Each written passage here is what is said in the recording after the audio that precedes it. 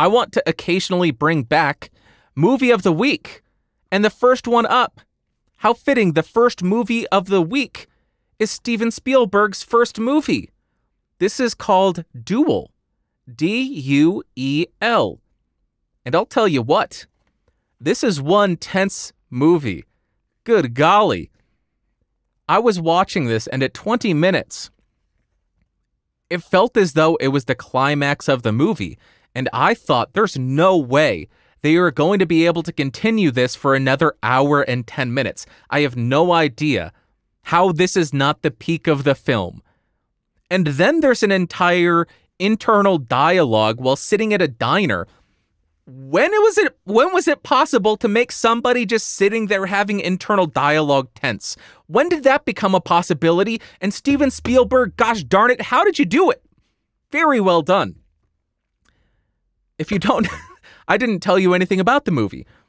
It's about a guy in a car driving to a meeting and he passes a semi-truck and then the semi-truck tries to kill him. You never see the villain. And it's kind of like Jaws in that regard. You never see the villain. You don't know who it is.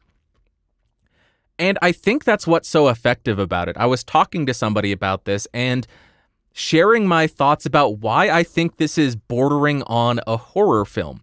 It's not a horror film. It's a thriller. It's an action thriller, whatever. It is not a horror film, but it could very easily be a horror film if there was a monster in it. Case in point, watch Duel, and then go watch Jeepers Creepers. It's the exact same premise, except in Jeepers Creepers, when they get caught, they're thrown in a well, and then they're hung up on the walls. And Jeepers Creepers has Justin Long, so +1 Jeepers Creepers, because Justin Long is amazing. The reason I ended up with this movie, though, is I was discussing with somebody, movies that have really good sound design, where they focus on vehicles, and the two films that came up were Bullet and Duel. I watched Bullet last year, and that's a good one. And then this one, there is very minimal dialogue. It is all just listen to the rumble of the engines of the semi and the car. That's my thoughts on it. Those are my thoughts on it. It is high intensity stuff. If you like cars, if you like the sound of cars, or semis rather, you will enjoy this. And if you have high blood pressure, maybe avoid it, because it is that tense.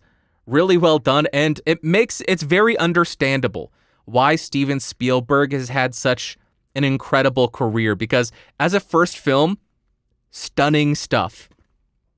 Duel, Steven Spielberg's first film, 1971. There you go. That's the first movie of the week.